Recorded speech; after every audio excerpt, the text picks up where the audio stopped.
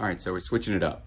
A month ago, I had got these installed and decided to put them with a spacer ring, pull them out a little bit, try and free up some airspace. Added polyfill, so hopefully the airspace will be enough. They've been sitting on the shelf here for like a month since I've done that, but I just haven't had it in me to do any more work on this thing. As far as the wiring, well, I'm gonna tuck them up under here. They're gonna come out through this here. I'm not gonna put these covers back on.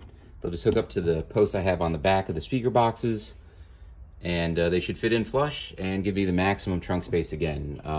The wife just didn't like having the speakers mounted inverted that were coming out like, you know, on both sides. The whole point was to have them to where they're just lined up pretty much with the sides and you get your maximum amount of trunk space. Haven't touched the wiring, not going to for a while. I just want to get these subs in. The next project will be just getting that amp wired up for the door speakers.